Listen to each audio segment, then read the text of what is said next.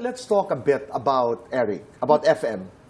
Si Direk FM Reyes po. Is it an issue na napakahusay niyang direktor at ikaw ay isang artista sa inyong relasyon?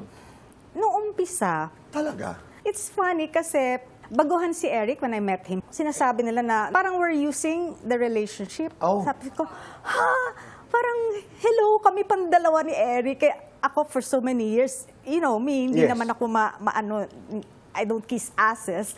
Tapos si Eric pa na sobrang baguhan nun and mahiyain, yung ganyan. But that's how people react. No, we'll talk about it later. Naging issue ba na mas bata si Eric sa'yo? Hindi. Hindi, di ba? Hindi. Oo. Kasi sabi nila mas mukha naman daw. Pero alam mo... Asawa ko, sorry. Pero alam mo kanina, tinitingnan kita. Sabi ko parang ang bait ng panahon. How do you take good care of yourself? Kasi wala, healthy lifestyle naman ako eh. At saka tawa lang ng tawa. Yeah. Gusto ko tawa talaga. Di ba? At saka, kung hindi man naging issue, yung mas bata sa'yo si Eric, naging issue ba na pati ang leading men mo are getting younger? Di ba si EA? Yeah. Martin Del Rosario. Yeah, Martin Del Rosario. Oo, di ba? Kami ni EA, alam mo, the night that I met him, natawa ako. Hindi dahil, I didn't mock him pero parang, inaliliwan. Pero, nung first shoot namin, alam ko na that he's a good actor. Na-sense ko na. Paano mo na? Talaga? Paano mo nalaman? Basta one knows eh. Oo, magaling yung bata. Ako, una ko rin siyang napanood. May kakaibang sensitivity. Di ba? Would you do kissing scenes with younger actors? Yeah. You did, we no? did. I did with both of them. How was it?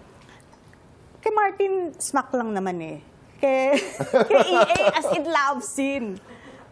Love scene talaga. Paano? Interesting. Did you talk about it? Nailang ba? Kasi syempre, si Rita ka, di ba? EA is a young actor. Wala, parang tinanong lang naman kami ng director kung hanggang saan pwede, ganyan. Wala na, yun na. Ganun talaga. Ganun talaga yung parang pag andun ka na, parang magic yan eh. You transform. Right. Pero pag cut na, syempre parang, I don't know kung hindi kami nagtitinginan, nahihiya, hindi ko siya matawag na anak. Kasi paano siya nga arte na kalabsin ko kung anak ang tawag ko sa kanya sa set, di ba? But after that, nung shoot namin, ayan, ko pwede na kitang tawaging anak. Balik na tayo doon sa realidad. Well, the reality is, we'll have to do fast talk. Yan na. Kailangan natin gawin. We have 2 minutes to do this and our time begins now. Rita, acting or writing? Acting. Bida kontra bida?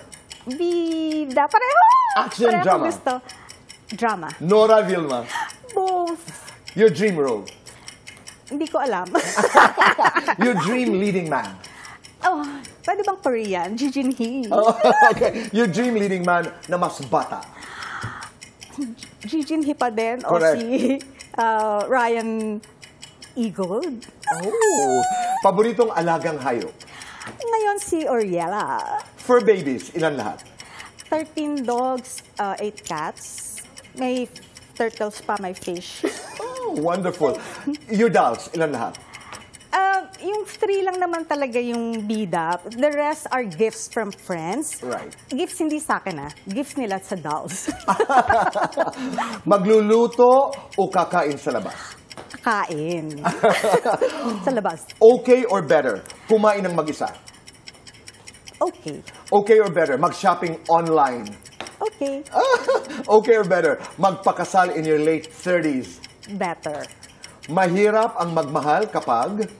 Hindi ka sure. Ipaglalaban ko ang? Katotohanan. Bago matapos ang lahat? Nakatulog na ako. One word, describe FM.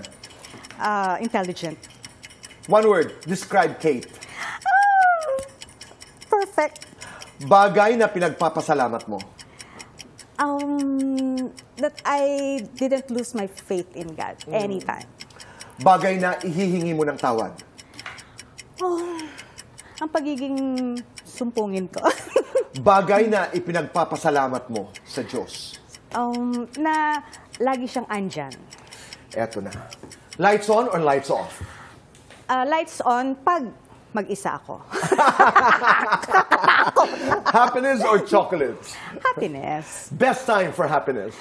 Most of the time. Complete the sentence. Ako si Rita Avila at ngayon ay abala ako sa...